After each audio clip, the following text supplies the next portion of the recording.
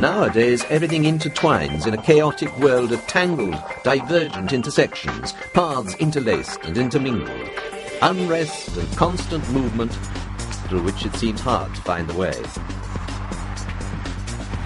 Happily, there are tools to help us find our way, to give us directions, organize our journeys. In other words, make order out of chaos. These tools are the satellites.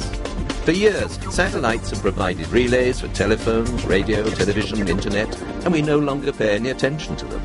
They are assisting and guiding us more and more, helping us in many different ways. Nowadays, they help us to drive using what we call navigation by satellite, a service for any journey on or around the Earth. Europe has developed Galileo, a joint project between the European Space Agency and the European Commission.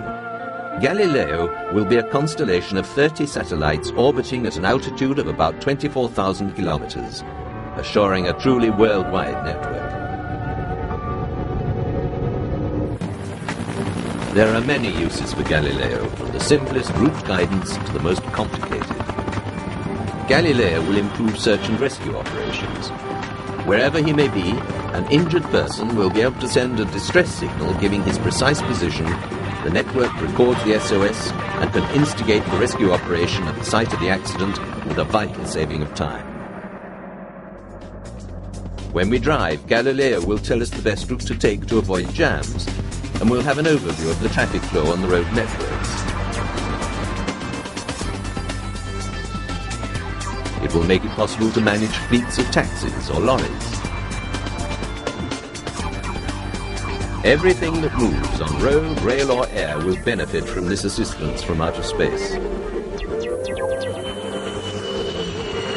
Take aviation, for example. This will provide added safety for flights, especially at tricky times during takeoff and landing.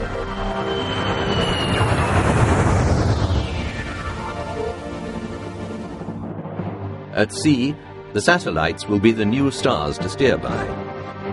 The basic principle of satellite navigation relies on analysis of the difference in time between the receiver and the satellites that are equipped with atomic clocks.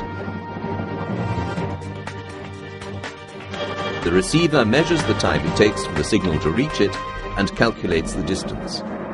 The position is obtained by cross-checking the signals.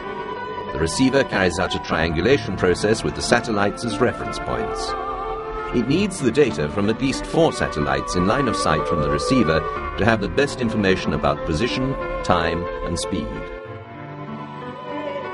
Europe will be equipped with a system capable of guiding us from anywhere to anywhere and available all over the world. The advantage of Galileo, unlike the American GPS system, is its civilian character, guaranteeing continuity of access and signal quality. Galileo will completely change our daily lives and also attest to the independence of Europe in a new industrial conquest.